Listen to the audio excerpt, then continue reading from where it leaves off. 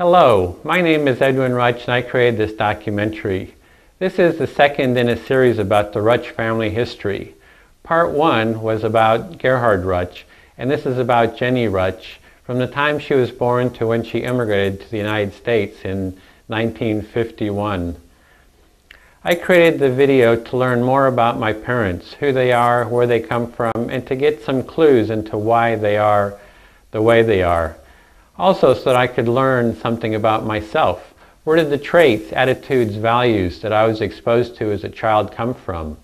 I had heard many family stories over the years, and this project helped place them all into a clearer historical perspective. In July of 2004, Jenny and I spent a month going back and visiting the place she and her brothers and sisters were born. This is the house. We also visited all the places they lived at in Poland and Germany. I thought it would be hard to spend so much time with her, but it was actually a great experience, and I think she enjoyed it as well. Little did this family know what would befall them in the coming years. This is still a time of idyllic childhood before the real horrors of World War II would dramatically affect their lives. If you are one of the Tom family descendants, I especially hope this film is of some use to you. Your attitudes and values are most likely in some way influenced by the events in this film. On this DVD you will also find all the photos that we have of the Tom family from the time they lived in Europe. Besides viewing them in the slideshow, there are JPEG copies on the DVD that you can use. You can print them out and use them on your own projects or whatever. On the DVD, there is also a book written by Jenny about her life. It's in a Microsoft Word document, and you can read it on the computer or you can print it out. There's also a family tree for the Rutsch and Tom families. It's in the Family Tree Maker file format. If you have, you'll have to install this program to view the family tree. Just place this DVD in the computer and you can access this material in the Documents folder. Feel free to contact me and let me know your impressions. I hope to hear from you.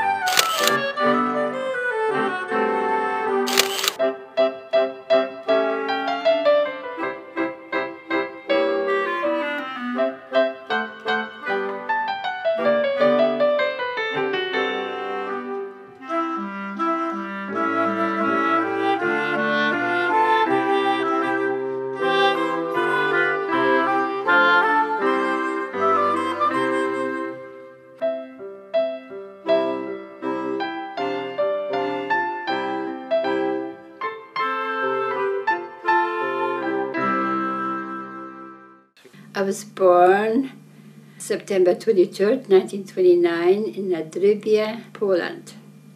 I was the second child in a family. My first memories was I was in the kitchen, very small, and my mom was doing something on the table, and I was so bad I know what my mom is doing there, but I couldn't reach on the table. I wished I was a little taller so I could look on the table, see what she was doing. My mother was born in Jędrzwica, near Lublin. 1914, my mom was 7 years old when they were taken, all the German families were taken to Kharkov, Russia, as slave labor. They took them off their farms and then they put Polish people on the German farms.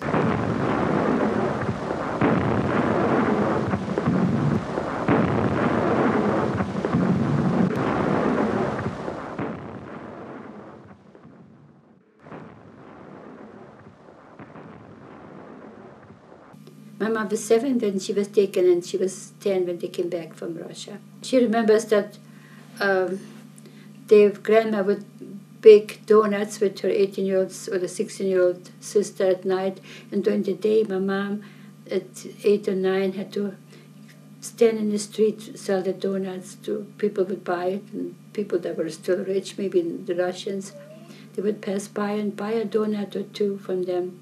They came back and everything was destroyed. The barns, new barns were burned, used as firewood by the Polish poor people that were managing their farms.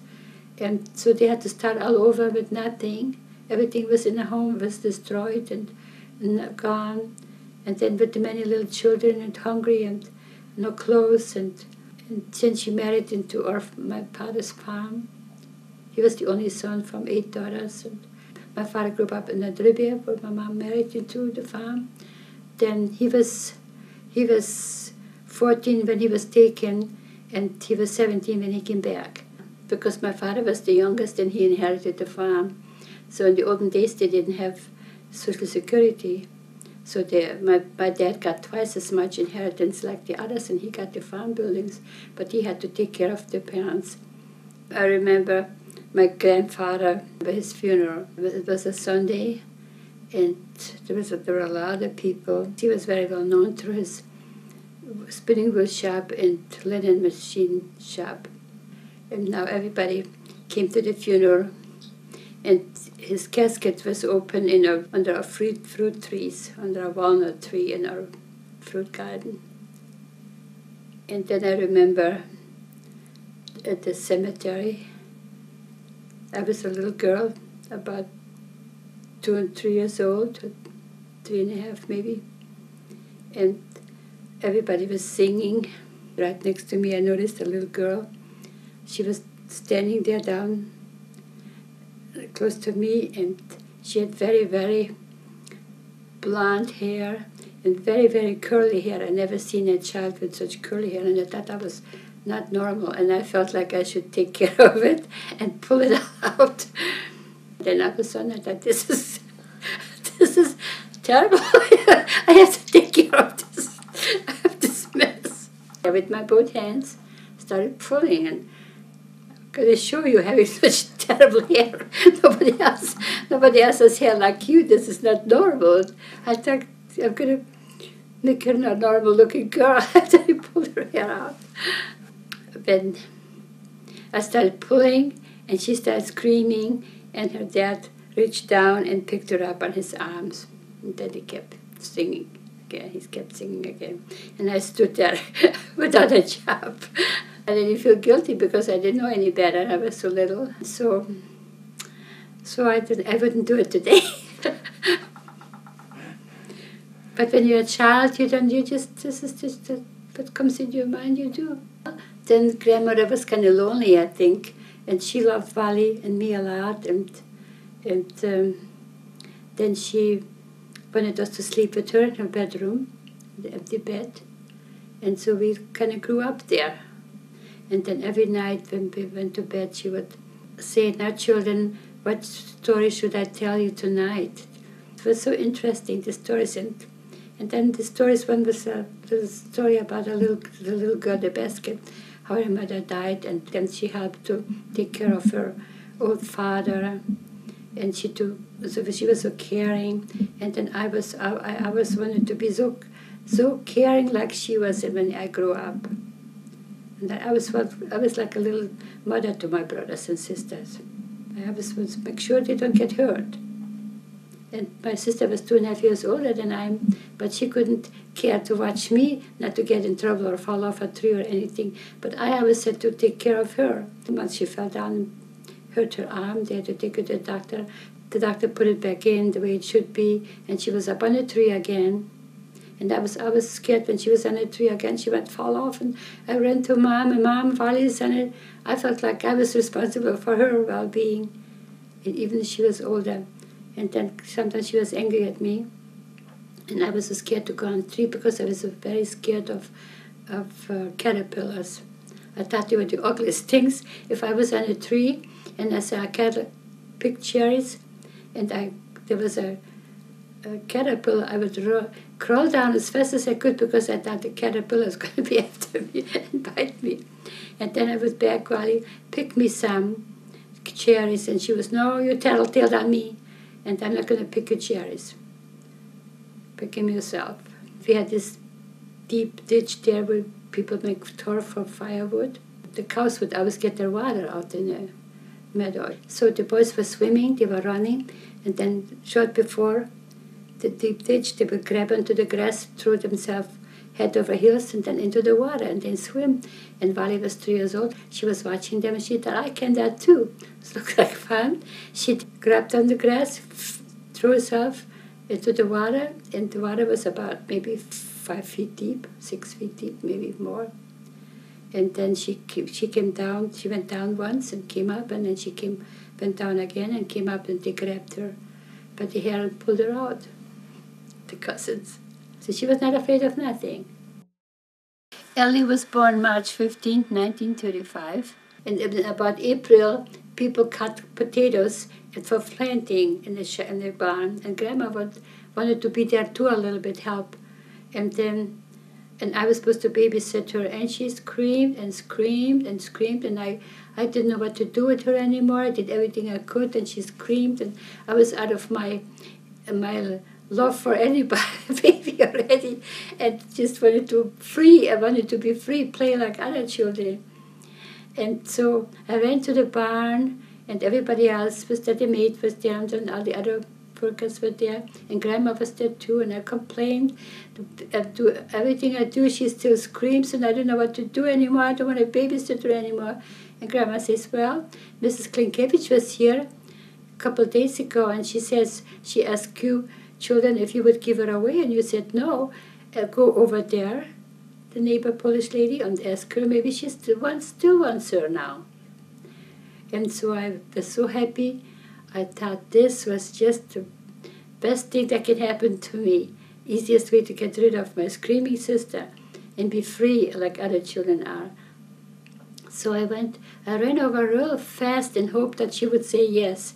And when I came close to the door, Mrs. Deutschlander, a German lady from the other side of Klinkiewicz, stood in the door with Mrs. Klinkiewicz. And I say, Mrs. Klinkiewicz, you were at our house and you wanted the baby, and we said no, but you can have her now. Would you like her? Would you still like her?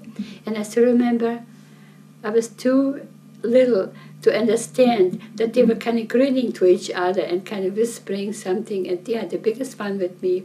And I was so serious. I thought big people don't laugh, they don't make fun of other people, they're just so perfect, they're ready to go to heaven any time, you know.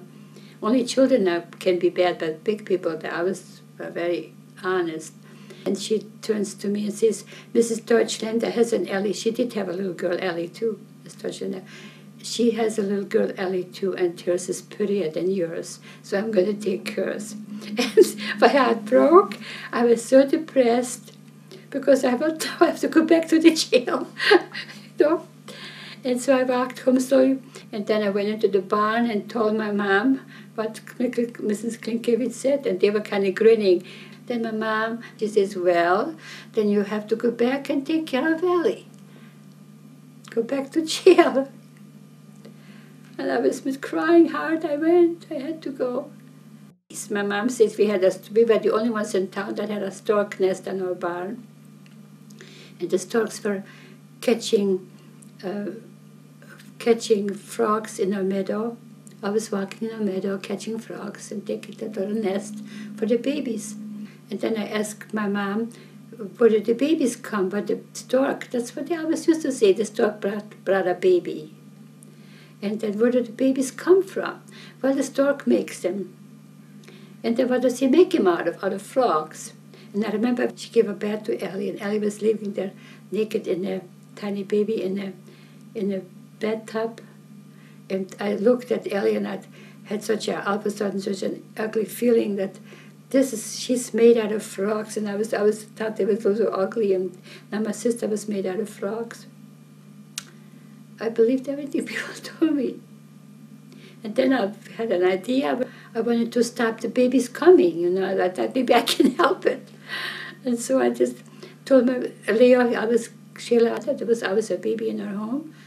And so I thought I'd have to stop it. So, but Leo came over, play, and Irvin, and there was fine pieces of wood outside there where they chopped the wood. And I had a little apron, and they helped me put the wood pieces, little pieces in my apron, and we're going to throw them onto the straw barn, wheat barn, where the stork was, and chase the stork nest away. I thought then they're going to get scared, but we couldn't throw very much higher than the beginning of the roof. So the stork stayed, we couldn't help it. Leo, he was always the one that knew how to bad thing. But we followed Leo. He was the only child. We felt he had more toys than we had, and we thought he was the big shot, you know. He would show us to take cotton and then put newspaper around and then put a piece of cloth around. And then we would sit in a ditch behind the barn and we would smoke. And then when we were bored, we would go smoking. But Leo came over in the ditch. And then our fingers were a little yellow already. And then one time we was in a barn, and a wheat barn up high was our wheat. And we were sitting up on a barn smoking, and Grandpa comes in unexpected, and he sees us smoking. And he was in shock. If a little bit would have fallen into the straw, our whole farm would have been burned down in a short while. And he went into Grandma's kitchen, and Grandma was there, and he complained, upset what we did. He thought he was going to get sympathy from Grandma, and she was very quiet. She says, they're learning from you, she says. And he didn't, I don't remember that he spanked us. In 1938, our 13 farmers in our little Nadribia, all Baptist families that belonged to a church. We didn't have a church. We used to meet at home in homes and then build a beautiful little church. I enjoyed going to Sunday school, and for me, church was very serious. We children usually had Sunday school in the afternoon, maybe at 2 o'clock. And we didn't go to church in the morning when the big people went, only in the evening, in the afternoon. And one time, closer to the evening, there was supposed to be a special service for grown-ups. And then I went to the big people's church too, and my mom was surprised to see me there, because church was very important to me.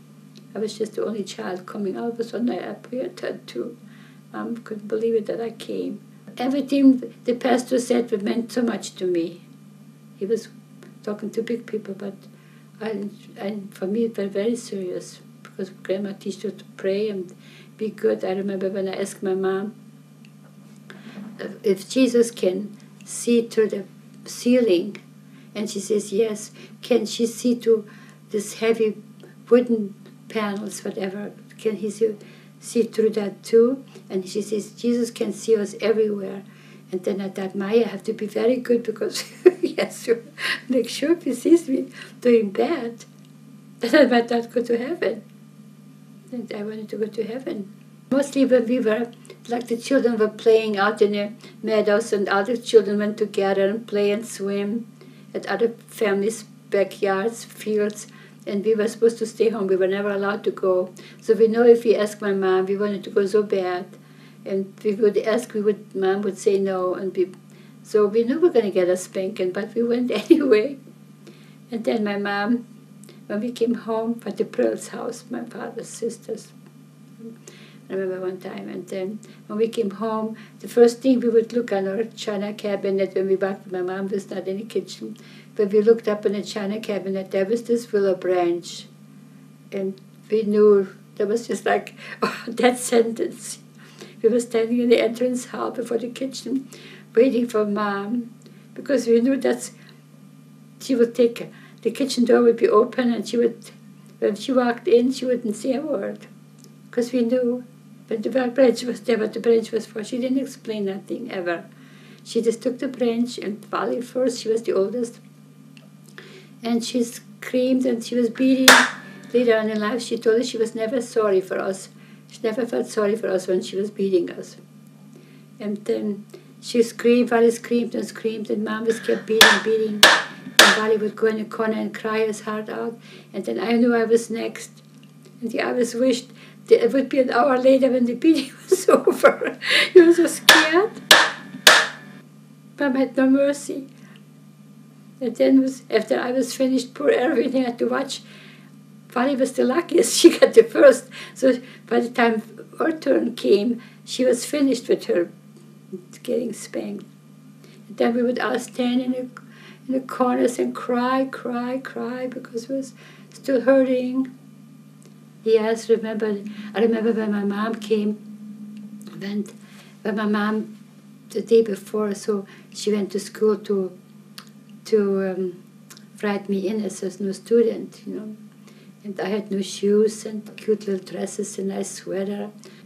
I was dressed nice, and the neighbors, the Sarupka children were so poor. I remember when my mom came to write me in, how they all stood around and looked at me like this must be a millionaire, and we were not rich, We were just making a living, but we had more than they had, and they just came to school barefooted.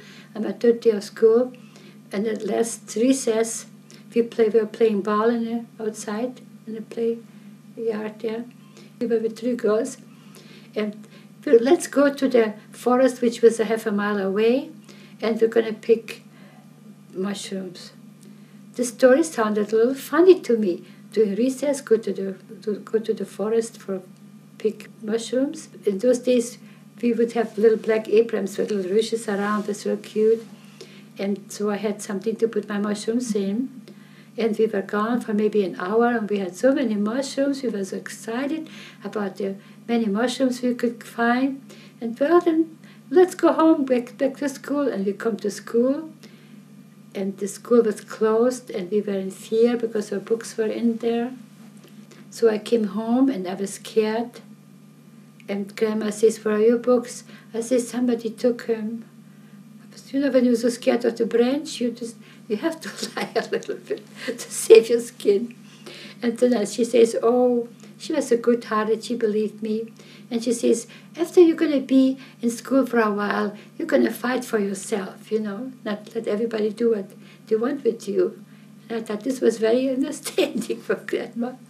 And next day we come to school, and before school started, really, the teacher calls me and calls the other 2 girls, and I had to stand behind the blackboard, and one had to stand by the locker where our books were in. She locked them in the locker, and the other one was standing in the other corner. And so I learned a lesson. I knew, but this all teaches us a lesson. Everything we do wrong, from our wrongs, we learn something, don't we? I was in school maybe 8 months or so. It was before the first semester was over. Sometimes I walked over the fields, and sometimes I walked the streets. The streets were over the fields. There was a dog that people lived in the field that chased me a lot. It was mean.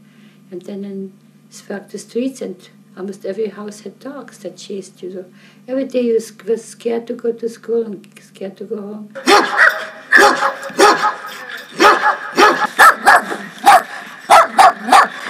I went to school and stopped at my girlfriend's house. She was watching the cows by the road, and she says, "Wait for me. I'm watching the cows. Somebody's going to take my place, and then I walk with you." And I waited, and the little girl was there holding the dog on a line. And then the dog started dashing toward me, and I ran away and fell, and the dog bit me and bit a hole and bit through the main vein that went to the leg. So the blood was just gushing out to the other leg, and I was full of blood. And I stayed all through the school, and after school I walked home. Then the pain started worse and worse. And by the time I got home, my knee was stiff already. I could barely walk anymore, the 2 kilometers. And when I walked in, they took some kind of straw, rye, I think it was rye, straw was supposed to be good, and then they put boiling water over, and they gave me a bath in that. That was supposed to heal me. The straw was dusty, I was in constant pain, my knee was swollen, but then they finally took me to the doctor the next day. And he says, "Take her to Lublin to the doctor quick." And the next day they took me to Lenchner, and then they were supposed to from there with the bus to Lublin, but then they waited shopping around a little bit, my parents, and then by the time the bus, the bus was gone already. I think they took me home, and the next day they took me, and by that time it was too late, so they had to have surgery. So this whole thing, they must have taken some bones out too. They took this whole thing here, about 5 inches, and 2 by 5 inches, took bones out and took all the flesh out in a hospital. And I remember Grandma was there, highly pregnant, and she watched me taking me to the operating room, and I screamed. She was standing in the hallway, and I grabbed her. I didn't want to let her loose. I was so scared to be operated. And he stayed for a week. We stayed there, and then we came home, and then I got worse again, so they had to take me to another hospital. It was a children's hospital in Lublin. I stayed there, I think, 2 weeks. And that was like hell on earth. When they put this Gaza into this hole here, deep, and then it dries out after 2 days, and then the Catholic nun would just pull it out, and I had to promise her that I'm not going to stay a Baptist. She hated me because I was a Baptist so bad. She would do anything to cause me hardships. I promised her so hard I'd become Catholic, so everything, so she wouldn't hurt me so much anymore. I screamed, Jesus, Jesus, at that. So she would have more mercy. If I say Jesus is the same Jesus in Polish, she will know that she have mercy. She didn't. I wonder if I meet her in heaven someday. Dad checked me in hospital, so that 2 weeks later, when he came to check me out, then this Catholic nun wanted to give me one more hard time. She says, there was a table not far from where my bed was, and the doctor was talking to my dad to check me out there. And then she still came to me and says, who is this that wants to take you out? And I said, that's my dad. She says, if you say that's your dad, you have to stay here longer. You cannot go home. And I was so scared to stay in this hell much longer. And then she constantly came back. If you say this is your dad, then you cannot go home. You have to stay. And then so I lied. I said, this is my uncle. What's his name? Well, which uncle should I name? Otto Scheler was. And then she goes to the doctor and to my dad, and she says, you're not her dad. Jenny says that you're her uncle, that you're Otto Scheler. And then my dad was shocked. How does she know she's not my child? And then Dad took me home, all the way home from Lublin on a wagon. I was laying in the back of the wagon, and he was driving, and he didn't say a word. He was just deep, deep in distress. And the next morning, Grandma comes to me, sits on my bed, and she says, why did you tell the Catholic nurse that Uncle Otto Scheler is your father? And then I told her about how she treated me, that I had to lie to get it, because otherwise I was so scared to stay there longer, and they can pasture me with more pain. Then my aunt came and visited us. Me and my mom's sisters came from Nienschwitza too. Then the aunts went home, drove home that night, I think, or I know it was evening, to Lublin, Nienschwitza. And then they told me they're going to take me with them. So I went with them. So my mom's older sister, Olga Witt, she used to try to doctor everybody. She had a Baumschartier machine. It's just like it's like round and has long and black. And then here is maybe 30 little needles, maybe this long. And she would dip that in oil and pull in it back, and then it would flip back into my foot. And then it would have full of holes and full of blood coming out of every little hole. She would dip that in oil, and then she wanted to the bad blood come out. And I would scream. I was so scared of that because it hurt so much. But 20 years later, she told me, you got better only because I did those treatments to you. So I was there for a whole month. I lived with Tante Lydia, and then with them for a week. And then Jenny Ulke Hoffman still lived right next to it, and Grandma. And my mom's stepfather lived there, and my mom's brother lived there, all very close to each other. Tante Valia I liked best. Tante Olga was nice too. That Leah was kind of mean to me. She spanked me. Because I ran off to, when I was little, I ran off to Hoffman's. I went outside and I ran off to Hoffman's. When she came back, she spanked me. In those days, everybody spanked. That's how our parents grew up, and that's how they spanked their kids. And that was just the way to raise a child. Christian way.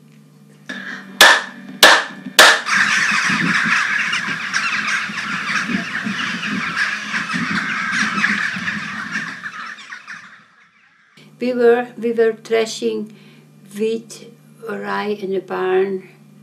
Neighbors were helping us, working for us, and we were threshing. It was September 1st. The weather was nice, it was peaceful. We were working.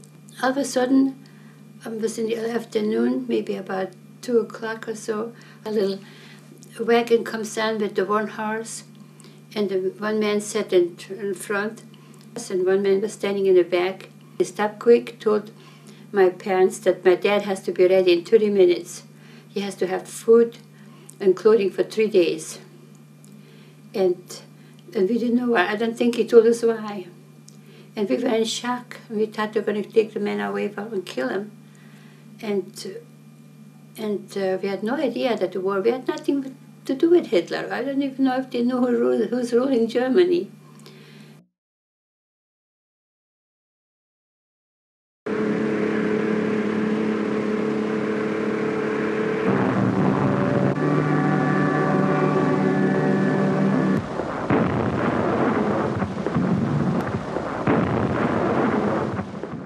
And we were happy in Poland. We got along well with the Polish and with the Ukrainians and the Jews and the whatever.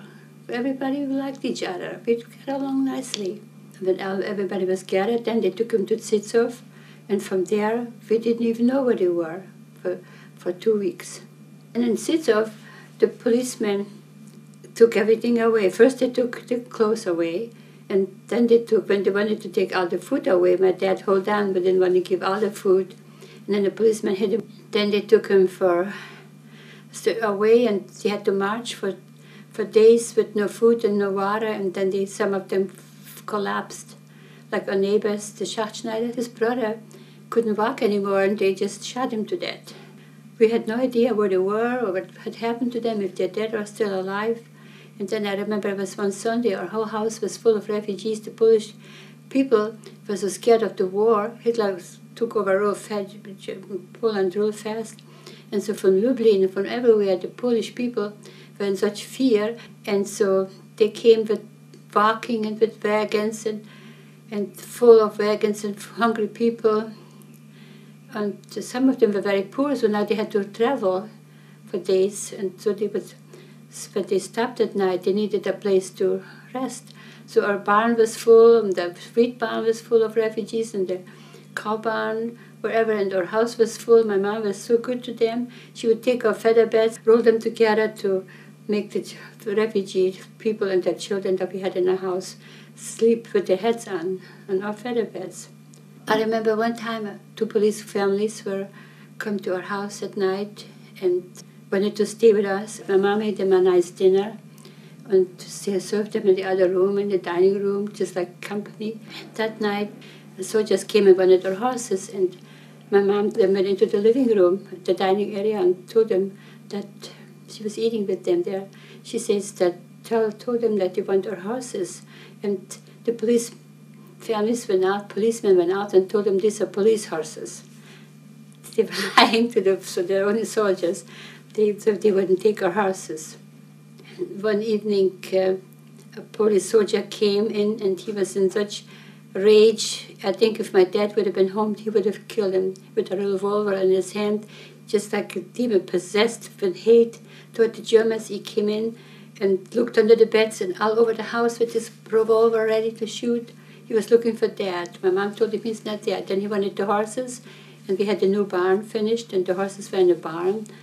And he wanted the horses, and my mom just stood before the horses, before the door, because he locked the door for the horse barn, and she stood before them, and she's not going to give him the horses. We need the horses.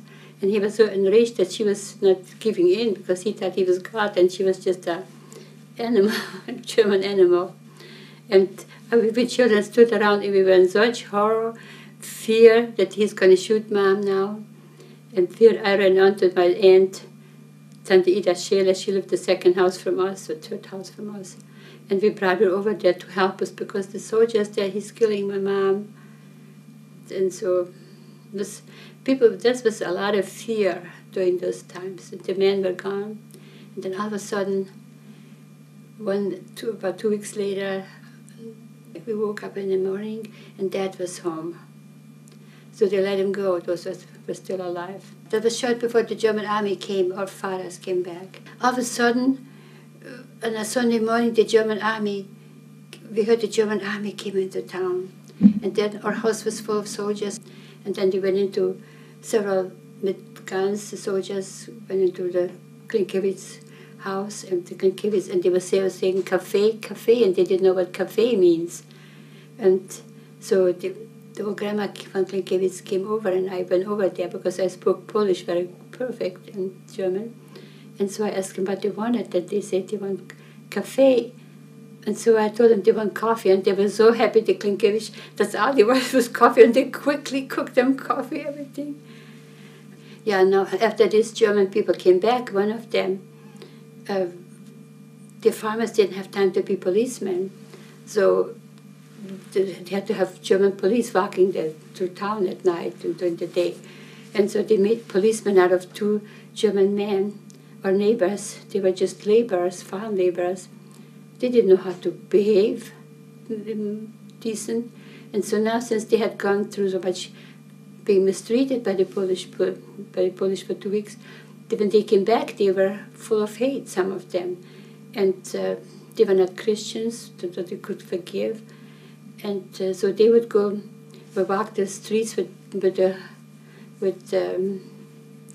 guns. And now the Polish people were very scared of them, Klinkewitz too. And then one time they stopped into Klinkewitz and just sat there and just to scare him a little, pay him back. Because that's what they had to gather, to be taken away, this concentration place there. And so Grandma Klinkewitz came running over to our house and, please come and help us over there. My mom goes over, she says, well, what am I going to do? Quick, I still remember she was upset.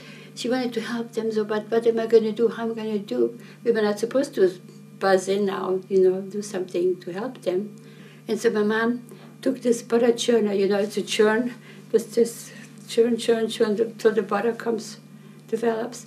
And she took the butter churner like if it just happens that she's there to bring the butter churner back. And then when she comes in with the butter churner, it was all butter churner, but she just wanted to fool these German men. And she says, what are you doing here? And they got smart. And they act like my mom was her Polak friend, and then she told them to leave. And that made him angry, and then they left. But that made him angry, so later on, my dad was plowing far away from home in a field, and when they walked to the streets, the policemen, then they shot over him. His bullets were always close to my dad's head to scare him. And one night I went over there to their house, to Klinkewitz, because Zosia was like a friend. She was a little older than me, Vale's age. And then they begged me to stay overnight because sometimes they would be scaring them at night. So they wanted me to stay. Could you stay overnight here and sleep here tonight? And they treated me like a protective angel. And I went home to ask my mom if I could stay over there at night. And she says yes. And so they were so happy that night they had a German child that they felt more protected. And short after that, we heard that we're going to move away the German government is going to take us out. Nobody knew where to. A year later, in September, just 1 year later, we had to move. But Dad didn't want to move. He was just, this is mine. This one of my forefathers worked for this farm, and I'm not leaving. Everybody was packing. In 3 days, we were supposed to leave. My dad was stubborn. He put his horses by the machine and went out plowing. But for the plowing, went out plowing. And my mom was angry. She almost cried. She says, what are you doing? We need to pack. We have to leave. And then the day when we were supposed to leave, we were not completely ready. And then this German high official that was supposed to gather everybody together to make sure everybody meets there at the Klinkevitz place. Then he yelled at us, and some of them had a big mouth, He yelled at us that we're not ready yet. And all we did was, we packed with just one new bedroom set for my parents and the sewing machine, and the rest we had to leave. All the farmers with their wagons had to get it. And all the horses with wagons full of people. And a lot of people took a lot of with them. Packed, and we only took hardly anything. And we had just paid off the farm and built a new farm with a huge new brick barn and paid that off. And then we didn't get much money from the wheat harvest because we left everything for the Polish people there that was going to take over. And then when 3 days later we came to Cap Mines, they had prepared a farm for us that looked a lot like our farm there. A new brick barn with a room for cooking. That farm looked a lot like our farm, but there was only one room, a cement floor, the kitchen, and the second room was just a small room with sand floor. Sand was not finished yet. And they put us in with 8 people. My mom just sit there stunned. And my dad comes in and he says, well, we're going to have to unpack. And she says, no, we're not unpacking. I'm not going to stay here. And she started crying as she says, I'm going back. I still have this much money, and I'm not staying here in this house. And Dad would always be everything somebody says, it's okay, He would take everything what everybody tells him, but my mom didn't. The man from government that was taking care of it. And so he comes in and he looks at the kitchen, large kitchen, cement floor, and so he says, 9, this would not go. And then they brought us to this Schwinkas farm. They were already gone. And he says the barn was beautiful, a newer barn, a newer schuppen for all the wagons, storage for all the horse, and a beautiful large hay barn, wheat barn. But the house was just very, very old. And he says, if you take this one, we're going to build you a new house soon. About 2 years later, they did build us a new house. Dad was never happy there. This was not his own, but what could we do? We had to go like little sheep. First, when we got there was no teachers. The teachers were in the war. And so we didn't have no school. And then we didn't have school for a long time, so my mom, I was worried. Other kids were so happy that there's no school. Here we have a good life. We can just play on the farm and work on the farm and no study. But I was so sensitive. I couldn't sleep. I was worried. And then I told my mom, she had my worries to my mom. Oh, I'm going to grow up and be dumb and not knowing nothing if there's no school. And then my mom talked it over with my uncle, and he took me with them to Tarnówko. I went to school there from February till June, I think, or July. And then school was out. And I think I was in the 3rd grade then. And I was very homesick, terribly homesick for my brothers and sisters, especially for Uncle Eddie. He was my little brother that I took care of like a mother. And Uncle Eddie was about 8 months old or 10 months old or so. He already started walking, and I still carried him around because I didn't want him to use his little feet, save his little feet. Carried him around in the garden. Then after that I came home. Uncle Eddie came running down. He came down running on his little feet toward us, and I looked the other way. I cried for joy to see him again. And then when I came home, it was such a different feeling. Home sweet home, it's nothing but when you're a child to have your own home, your own mother and father and your sisters and brothers. It's so nice to have so many sisters and brothers. Everybody, they treated me like a little queen. They were so happy to see me again. And we shared the cherries that they saved for me too. And this was just I was so happy to be home again. Then there was no school again, so my mom and I was worried again. So 3 miles from us was Chalkovo, and there was a German teacher. He was a decent older teacher, nice. And my mom went over there and asked if they would accept a farmer's child in a city school. and he took me in. I like poems. When we had a poem, we know in a reading book, there was next week we would have a poem in a reading book. Then I would on Sunday would sit down and go on the roof where I was all by myself, where the car machinery was in. And I would sit there on Sunday afternoon all by myself, because I know next week we'll have to learn this large poem, long poem. And then I would study the poem already with many verses, you know. And then when the next week when we got to that poem, and then I knew the whole long poem already. Most people didn't even learn the first couple sentences by heart.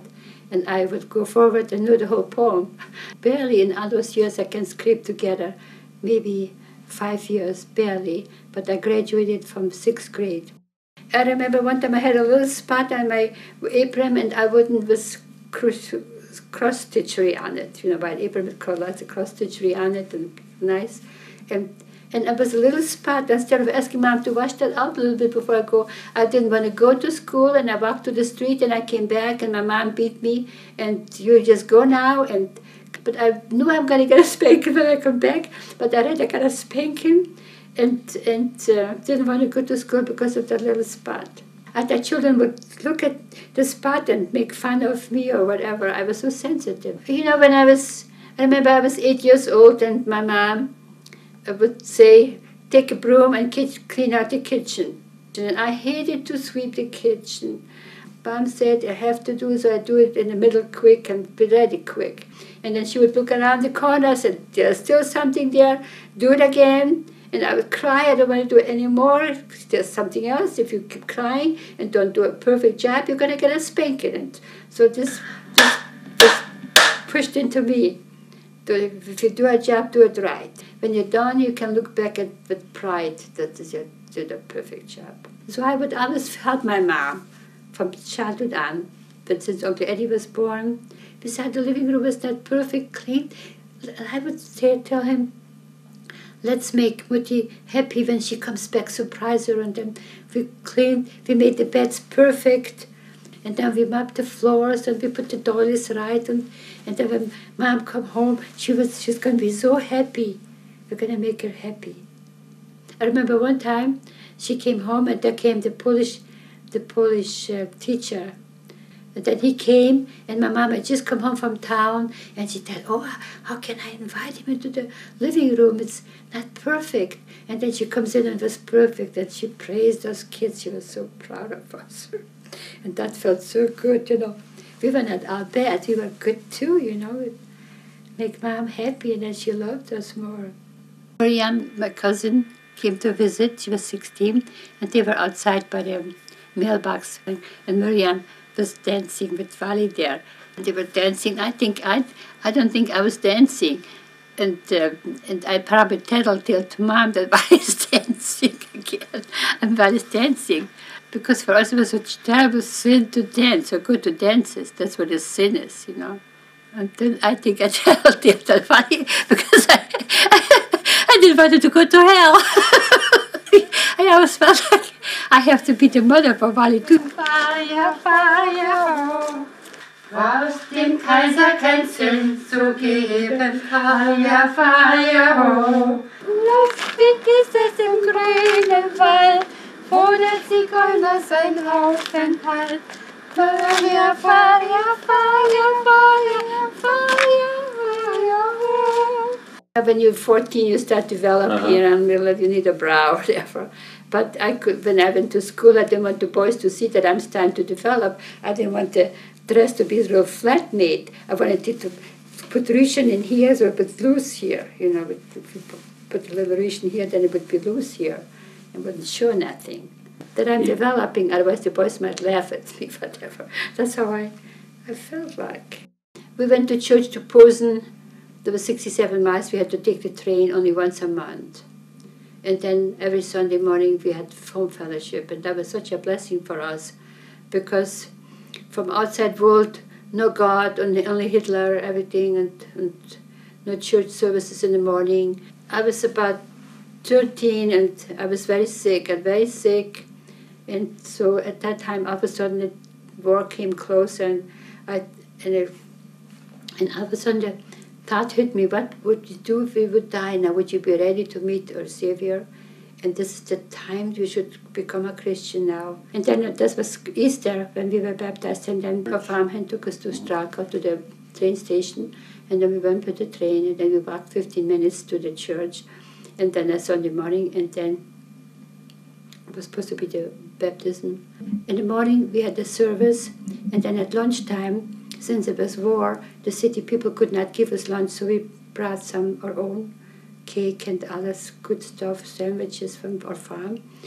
And all of a sudden, my cousin Stefan Vovra and Erwin, my brother, came in from the outside pale, like a white wall, and said, 3 sets of planes are coming toward Posen. For the first time, Posen will be bombed. And everybody was in shock, and all of a sudden, the sirens went off, started going all over the town, that were getting bombed. Everybody had to go into the bunker. There was a bunker in our backyard, church backyard. And everybody went into the bunker. And as soon as we ever went in, the bombs started falling.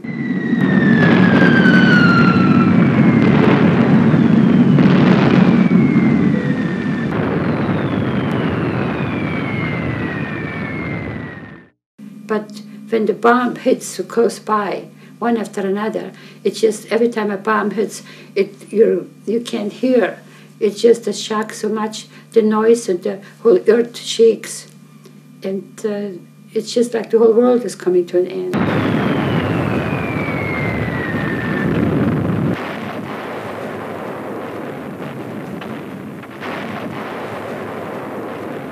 Across the street, there was an ammunition factory, war ammunition factory, and a lot of people were working there on Sundays too, and that was bombed constantly, and people was in our bunker, people were screaming and praying and singing, and it was horrible.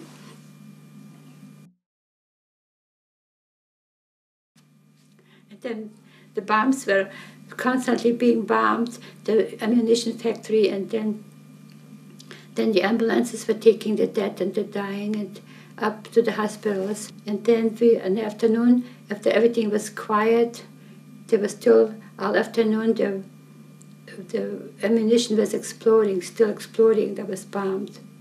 Still hard to explode, constantly like somebody shooting there. But they were, I think it was about 3 o'clock in the afternoon that the baptism was supposed to be, and the water was kind of too cold, so very cold they couldn't heat it up in a tank in church, the baptism water. And doing all that noise from the ammunition factory and the ambulance, and then we were baptized there. And then in the evening, so we couldn't go to the train station because the train station was bombed. A lot of people were dead there and injured. We had to walk and walk with the street cars, and many people were bandaged, they were hurt, and we had to walk to the next train station. Late at night, about midnight or so, we finally arrived home. It was so scary, the sirens and everything, and you don't understand it, that this is still in your body, in your mind. When the flood was supposed to come in 1997 in Rio also, when the dam broke, and we had to be evacuated for a day or so. We already knew we have to be ready any minute. When they come, tell you, then you have to be ready. And when all of a sudden the sirens go around, start howling, and the sheriff drives to town with his horn and screams out loud all over town, evacuate this area immediately. And I start screaming. The dog comes, the ass comes back. Somehow it shake. I couldn't have even driven the car. I got into the car quick. Charlie was supposed to drive us to the Villas house up higher on the hill, just a mile away, half a mile, and I would not have been able to drive the car. That's how shaken I was. And just heard the sirens again. But then the war was coming closer and closer. Russians were coming closer and closer already. the news was always saying, oh, planmäßig geräumt. We planned it that way, that we had to leave this city. We planned it that way. 6 days before the Russians came into our town, they took the men away to Volkssturm. They were supposed to fight the Russians now because most of the soldiers were dead. Now they took the young boys already.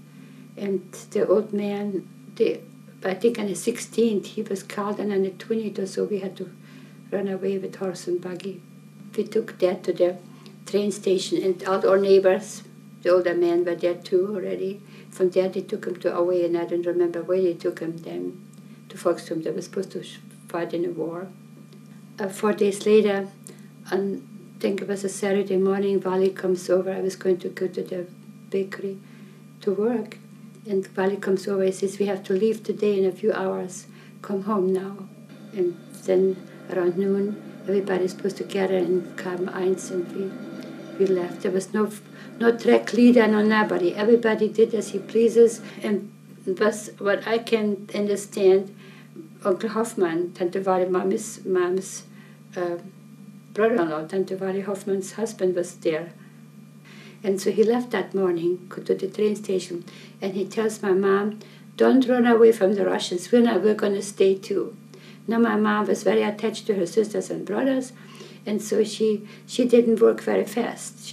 Later on she told me, I acted very slow when we packed because I really didn't want to run away, because they're not going to run away, they're going to stay.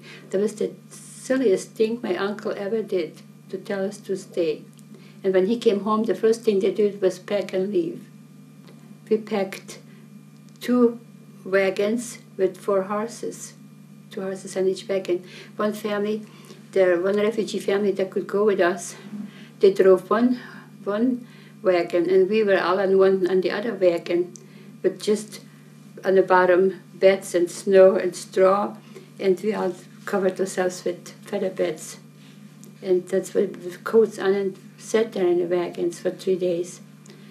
And when it snowed right on top of us, day. They didn't give us anybody to lead the trek of all the wagons, with mostly women and children and old people. The men were in the war now. There was no husband. And so everybody did what he wanted. We couldn't go the highway because that's where the war machinery was going in the highway. So we had to go to the fields and fieldways, and all around was dangerous. One of our horses had been taken away to dig ditches in the war, for the war before, a couple of days earlier.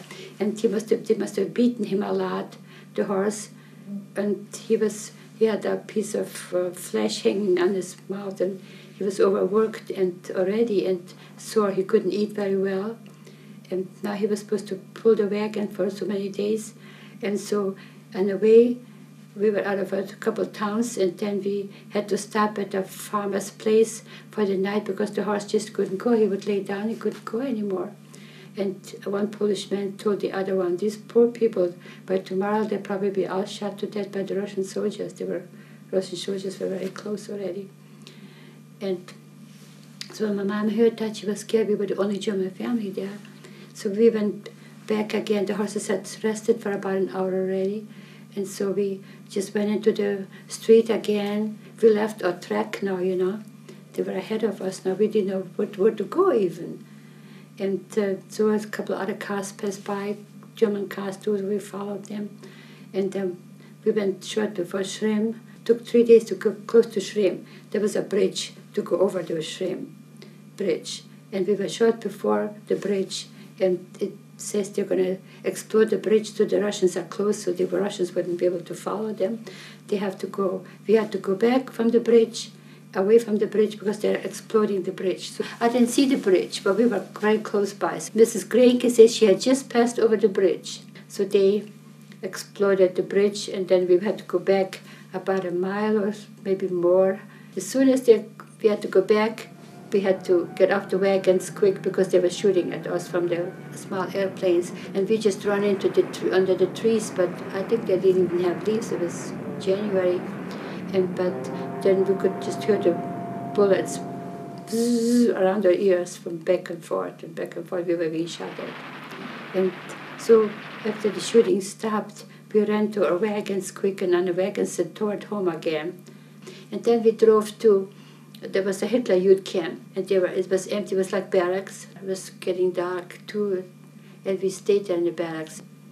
So in the morning, somebody told us that there was a little shed close to the refugee, this barracks there. They had these little dishes you could wash yourself in. And somebody said we could go and get him. Everybody can get one. And so Erwin and me went over there to get one. And we did notice that little Ingrid, 2.5, was following us. And we didn't see her. And all of a sudden, we thought we were going to go back to the barracks with just a little while, maybe 2 minutes. All of a sudden, a Russian tank comes with machine guns and shoots, truck, all over us with the machine guns. And we run home into our barrack, and Mom says, "Where's Ingrid?" And Ingrid was lost, and the shooting was going on for a while, and we ran from barrack to barrack looking for Ingrid. We couldn't find her, and all of a sudden we were in one barrack, and in the entrance floor or somewhere, she was standing screaming. Everybody was just taking care of their own family. Nobody cared for somebody else's child that they didn't know.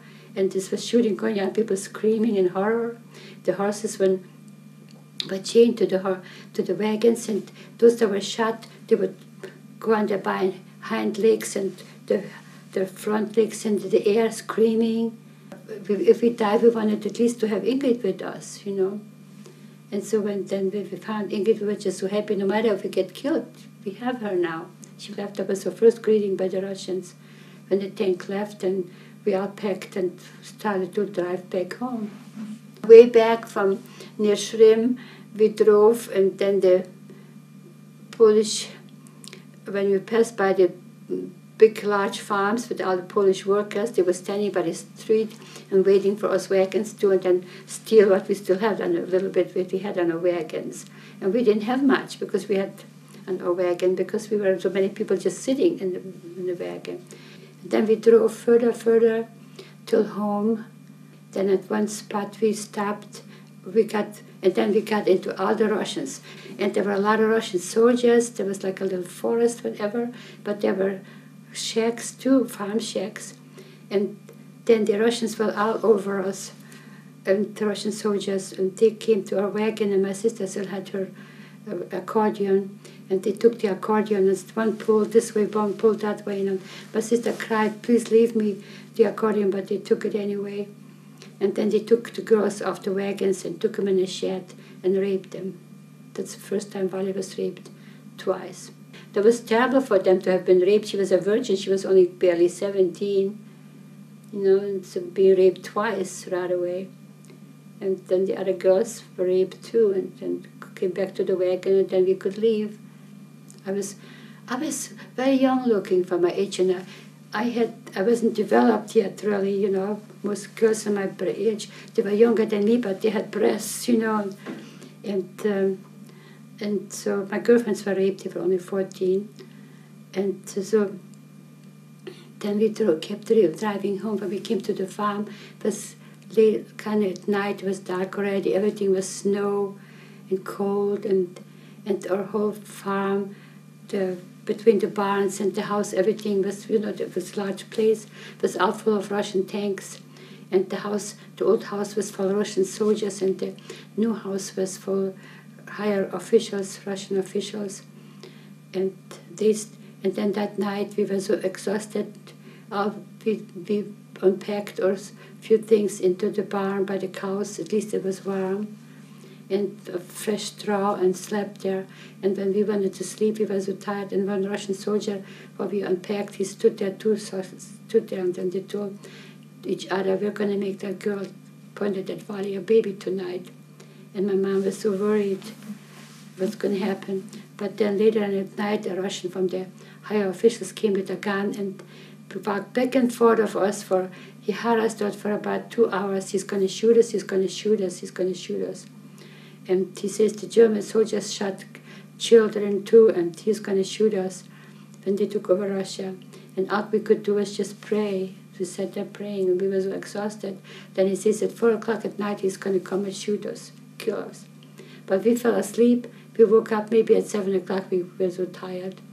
And all we could have thought, when they come at 4 and shoot us, they'd probably take us out maybe in the snow and put us in a row and shoot us. And I had the feeling we were all going to lay there and dead. Some of them were not completely dead yet in the blood, and that's what I was afraid of. We just lived in an old house in that tiny little room for a couple of weeks. And then at night, the Russian soldiers would come and knock with guns on the window. We had to open up, and they came in and raped my mom. I never knew that my grandmother was 80 and she was raped 3 times too. We didn't have no light, but then when they turned on the matches to find another woman, after a while, and then we could see what was going on. But nobody ever talked to the children, explained afterward. We should have been counseled afterward. Nobody who counseled, nobody even talked about it. And we children, we screamed a lot. And one night, that was the only time a young soldier looked at me, and then he came to me, wanted to rape me and Uncle Eddie. And then Uncle Erwin grabbed me around, and he screamed, and I screamed, and then he touched my breast, and there was nothing there. And so he left, and had little thin braids, and then he left me. And that's the only time that I almost got raped. How long did this go on, this period? About 3 weeks, at least 3 weeks. Sometimes they came in, and then they would look at us real tricky, and then fill the gun with the suit, and then shoot through the ceiling. And when you're in a tiny room with so many people, and then they shoot through the ceiling, for about 5 minutes you can't hear nothing. You're just numb. Your brain is so in shock, and your ears plugged up from the shock. And then my sister had enough. She didn't want to live anymore. And then she told my grandmother she wants to get rat poisoning and kill herself. And my grandmother says, God didn't give you, He gave you life, and you cannot kill yourself. That's a sin. We moved from Kaben 2 to Kaben 1, where our school was, to next town 2 kilometers away. Moved into this old shack, and we worked for this farmer, Chizak was the name. Then we worked on his farm, I think it was from March or April till October. We worked on that farm. It was about summertime, maybe July. All of a sudden, the news came through that, I don't know who told my mom that we were going to be taken out, the Germans would be taken out of Poland.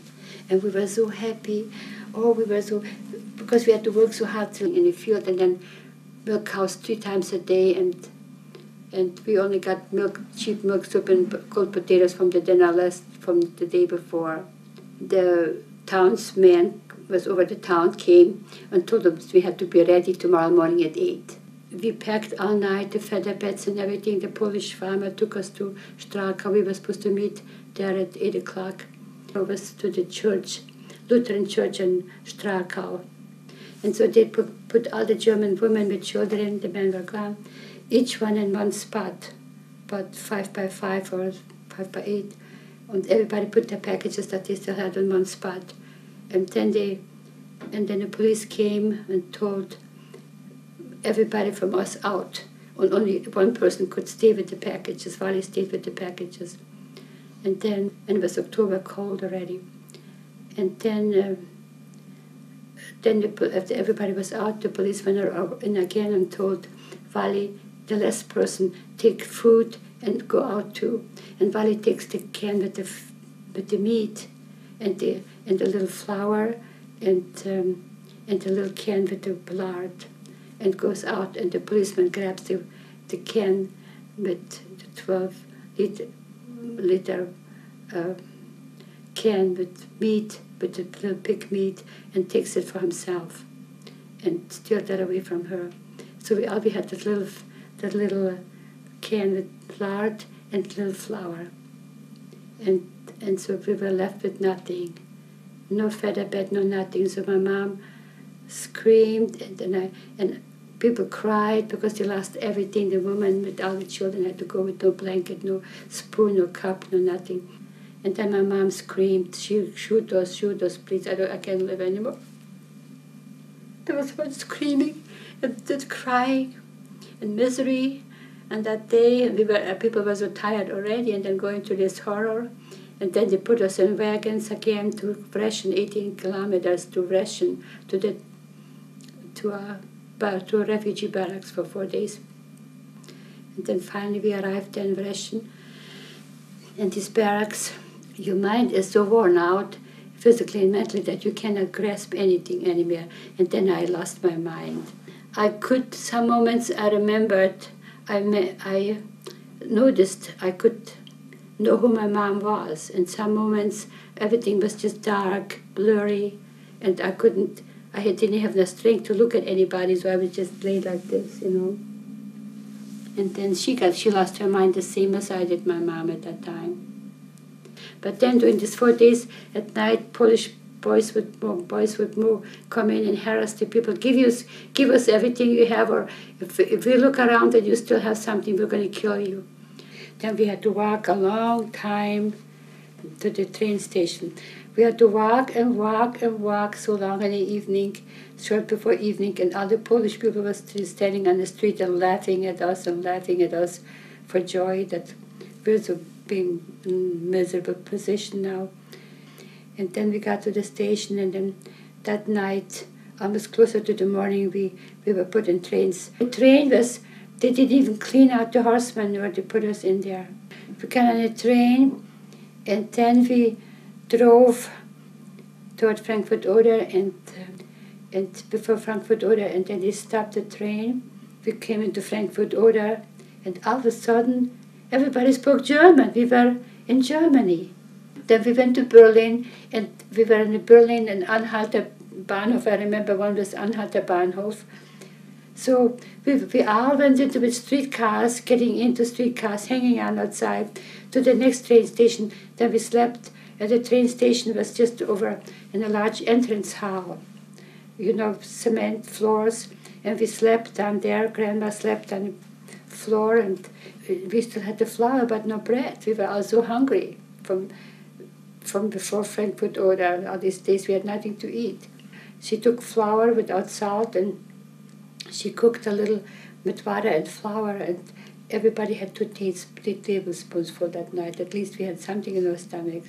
I'm surprised my little brothers and sisters, they were like little lambs. They didn't cry, I'm hungry. They just followed like little sheep. They were such good kids. I think this pressure, this fear, it takes all the hunger away from you.